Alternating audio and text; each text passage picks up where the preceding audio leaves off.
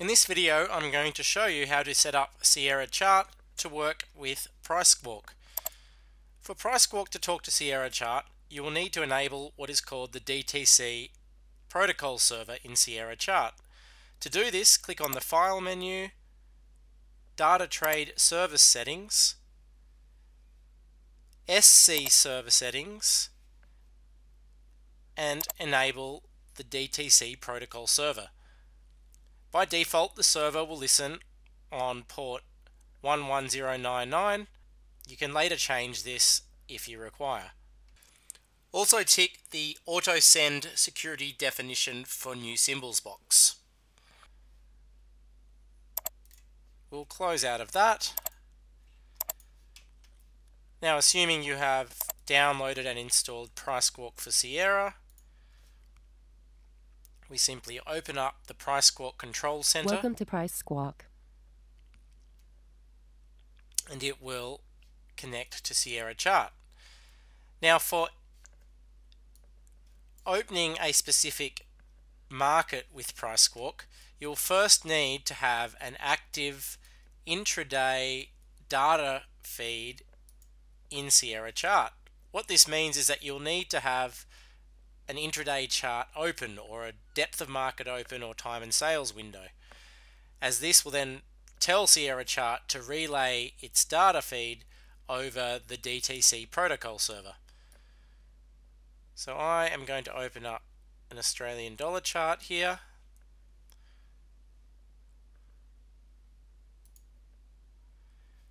Now we can see that the Australian dollar June contract is available in PriceSquawk to open. So let's say we want to listen within PriceSquawk to Sell. Buy. the E-mini. Let me find the E-mini. E-mini front month. Open intraday chart. Sierra will do its thing. We should see the E-mini S&P pop up as an available market in PriceSquawk here. We can either double click or select the market you want and click the PriceSquawk button, and PriceSquawk will open up an S&P E-mini PriceSquawk window. For those that are new to using PriceSquawk, there are a lot of configuration options for you here that I'm not going to go through in this video. Your best option is to use the pre-configured settings, which you can access by clicking on the Configuration tab, and under the Settings drop-down window are a number of different pre-configured options to get you up and running in PriceSquawk. Or alternatively, the default settings when you open PriceSquawk are going to provide you with an audible time and sales that plays buy and sell trade sounds that increase and decrease in volume as the volume flows in the market increase and decrease.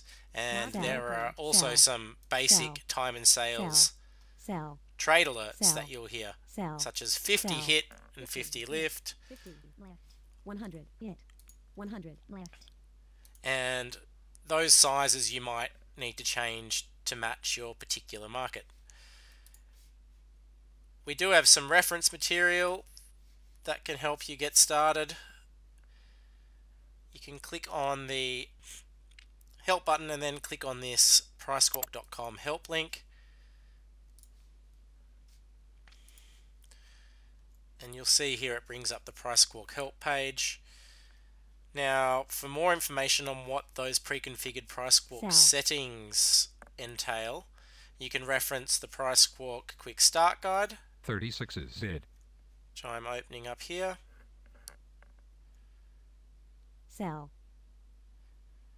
You can hear some selling occurring in some after-hours market. That must be the Australian dollar. It's actually a holiday in the US today, so you're not going to hear much from PriceSquawk in this demonstration. So we've opened up the Quick Start Guide. We have a reference in the quick start guide for all of the different settings, so it's just a quick reference that'll give you an overview of what Sell. each of the configuration options do. But more importantly, here are our pre-configured PriceSquawk settings. So for instance, if you want to listen to actual prices announced, you can select the mail prices setting, and that will enable the PriceSquawk squawk mode. As mentioned, it's a holiday today, so we're not going to hear much action. So that's just a quick start guide for you. This Sierra chart version is still essentially in beta, so please contact us via the help page or send us an email with any issues so we can address them as soon as possible before the official release. Thank you.